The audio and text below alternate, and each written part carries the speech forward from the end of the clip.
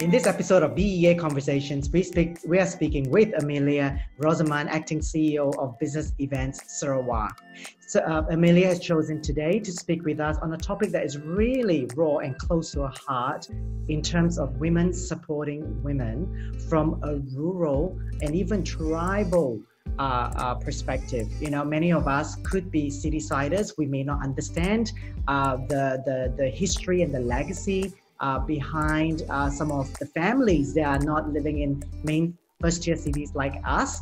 But Amelia is here to share the story. So thank you so much for joining us, Amelia. Thanks, Elle. It's good to be here. I'm excited. Yeah. And when you reach out and say that you would like to share that story, I am like, yep, let's do that, because I think we need to get an understanding of what you actually mean. So can you share with us? All right. Well, this is about empowering young, unprivileged women to find the strength and confidence within themselves to be self-sufficient and become a success story of their own. You know, like when I receive an email from you, you know, like in my heart, I was like, oh my God, you know, this is something that I must take part in, because it's very emotional for me. It's something that very emotional for me.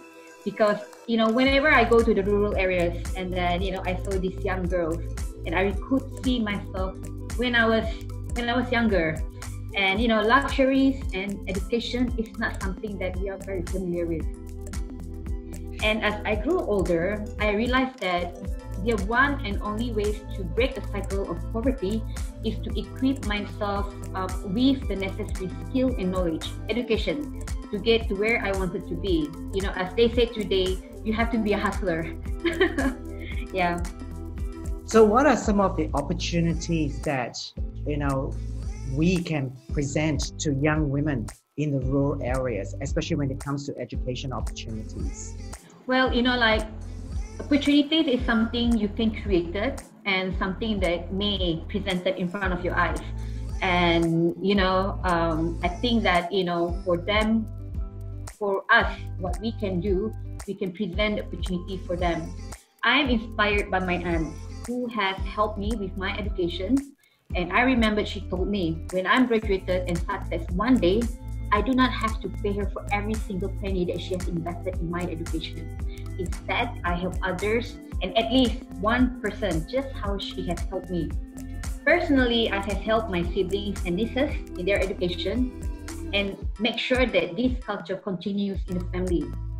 And the same system can be implemented. It doesn't matter where you are. It doesn't have to be in Sarawak. It can be anywhere part of the world where, you know, a goodwill program for underprivileged girls at the villages, you know, can be done.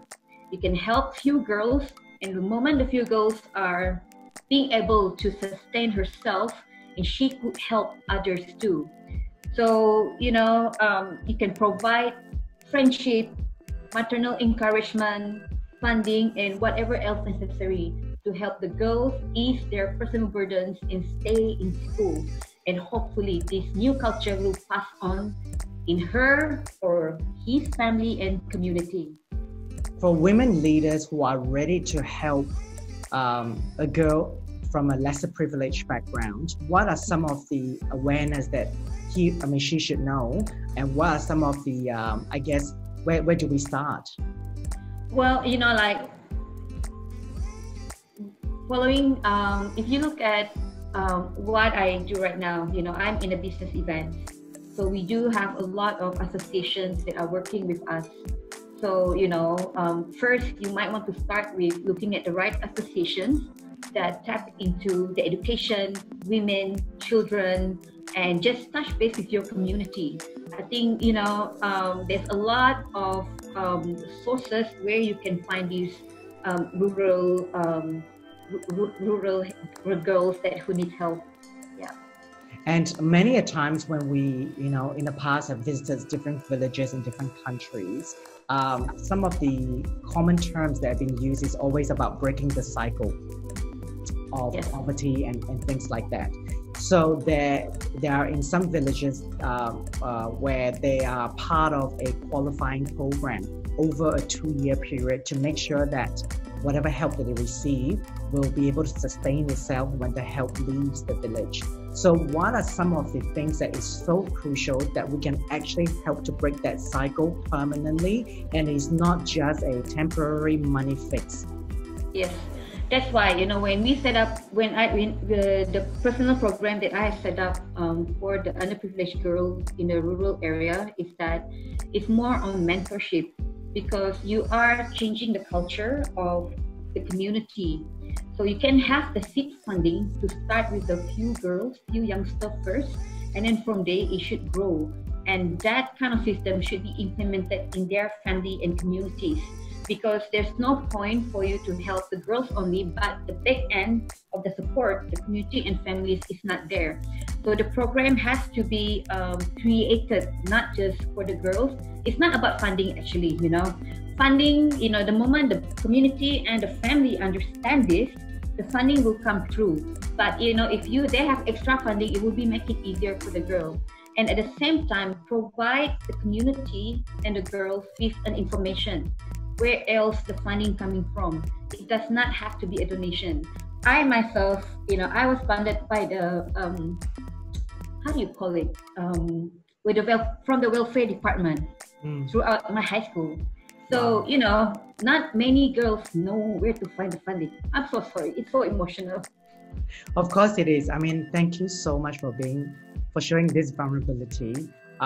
Because obviously you're a very accomplished businesswoman now, and to be able to share the story is so important. And I think one of the things that I just want to raise awareness. I think, as you said earlier, potentially that help could shift culture, but we also want to balance the sensitivity between making sure that the culture isn't altered, but yet presents a bright future for next generation of rural girls. So how do you manage that conversation tenderly without disrupting what a traditional rural area believes? It's always very good to work with the local people and do a lot of observation first before you really come in. In my case, it's much easier for me because I'm very familiar with the culture, although it's an Iban tribe or Bidayu tribe, because I am already exposed. But for those who are not familiar, it's good to work with the local people and stay in their villages for a few days and understand what are the real issue is before you can really come in and do all the goodwill thing that you want to do. And be their friends. They will talk to you, and And can we turn the attention a little bit on you, because I think that you've got so much to share. What are some of the things that you have learned being mentored yourself to achieve what you have today? What are some of the important lessons you felt that you have learned? I think being not all of us are blessed with very smart in school. You're not the straight A student, but one thing that I learned is that you have to create your opportunities. Opportunities is not always there for you to grab, but you need to be able to create one. And I think people always say street smart is very good.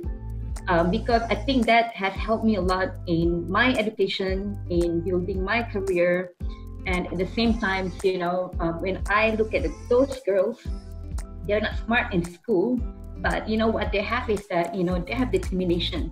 They want to change, and then when you look at them working and earn a living just to continue their school, it's very difficult to be in their shoes.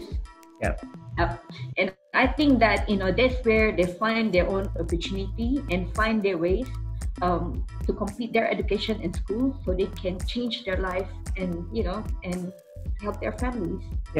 I think I just want to shed light about a point that you mentioned earlier. It is not just about financial. Yes, of course, if they are funding, it makes a lot of things easier, but it is about that mentorship, that I would say someone that they can turn to when they have questions to ask. So what sort of mentors will these girls will be looking for, and even reflecting on when you were young, what sort of mentors were you hoping to get without knowing that, the term mentorship back then? Yeah, they don't know the word mentorship. It's more like a friendship. I remember when I gathered 6 girls, and I just showed them, like a few photos of me, traveling around the world, and then I say that, how do you think I can get there? And they said that, are you coming from the rich family? I said no, and I showed them, the photo that I was before, and I said that, we are not much different. Not in the world I would think that I would be able to travel, not even to Kuala Lumpur, Yeah. So, I say that, if you want to be able to travel like this and, have a different life, the only way that you can do it is through education. And you need to keep repeating that like a broken CD or broken record, to really get that observed in their mind. Because sometimes when you ask them, what is your ambition? You'll be shocked with what they say. And the hope that, the community or your family has to you, because you're not a smart student, they probably, if you are better off to be a wife, one day, and hopefully you can find a husband. But that is not how, we want the young girls to be. You can be like flanked in your high school. It doesn't matter. Nowadays, there's something that we call entrepreneurship, creative industry. It does not require those kind of education. But, you have the drive and a creativity to make a difference. Yeah. And also, I think we want to make it very clear that there's nothing wrong if they absolutely want to be a housewife or loving, there's nothing wrong. I think there's nothing wrong. Yeah. Definitely there's nothing wrong, but you want them to have a better option for themselves rather than just at the end, and people are expecting you to be a housewife, but they must have an option of themselves. Yeah. I think choice is bliss. I was a housewife too at one point. And we all, when we are in isolation, we all become more creative in the kitchen. I just want to make sure that our conversation is clear in a way that is sending a message that I think whilst we are not able to travel at the moment, we can look at within our local network, who can we reach out to?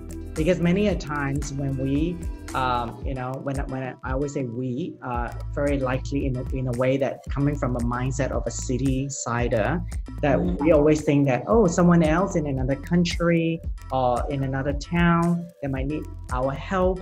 But I think at the moment we can just look around us, and I think there's always someone there that we can help, especially with women supporting women. It can be the smallest gesture, a phone call, a hello, a questioning of where they see their lives, and then provide some connections, because at the end of the day, they have to make their choice and they have to work hard, because it's not given. You work very, very hard. Nothing is sort of like fall on your lap by accident. You always have to hustle, like you said. So I think the message needs to be clear in terms of we can help someone locally without venturing, without waiting for travel to resume. During the MCO time, it will be a challenge, because I think around their area, the one that I'm familiar with, we will not have any connection, even internet or phone, or even a phone line. So, I think, during this time, it's good to brainstorm and come up with a new program that are more effective and looking into a big picture. I do not mind to take that responsibility, where we can, the BEA, the woman, I've seen, all of the videos, and I think that, there's one thing in common that we all have, is that we women are united. So women live coexisting with men in this world. Women can look bigger picture, not just to help other women, but men too. Women can live to make these changes. So I think that, if, we can find a collaboration during this COVID time, develop a stronger program for every destination that has been participated in any woman, I'm sure that, we can prepare when the time comes, like COVID right now, where we cannot reach them out, what else can we do? And I think we can still reach out to them by a phone call, by connection, and it's so admirable that you reach out and say that, as a BEA influencer, as a women supporting women champion, you are very open for people from anywhere in the world to connect through to you to help some other girls in terms of conversation. So that is really, really big on you. So we thank you so much for doing that and for sharing your story. I think that this is only the start of that affirmative action instead of just words. And I think there are many examples, just reflecting on what you said earlier, connect ourselves with an association or with an organization that one can trust. They have got credible accolades in terms of their work, in terms of helping communities, helping women. And I feel that the world is our oyster when it comes to supporting each other. Yeah. Well, thank you so much, Elle. Thank you so much. And once again, thank you for sharing your vulnerability as a leader, because I think it's so needed. It's not just about women or men being strong. It is about showing your heart and having the right intention to achieve what we need to achieve together.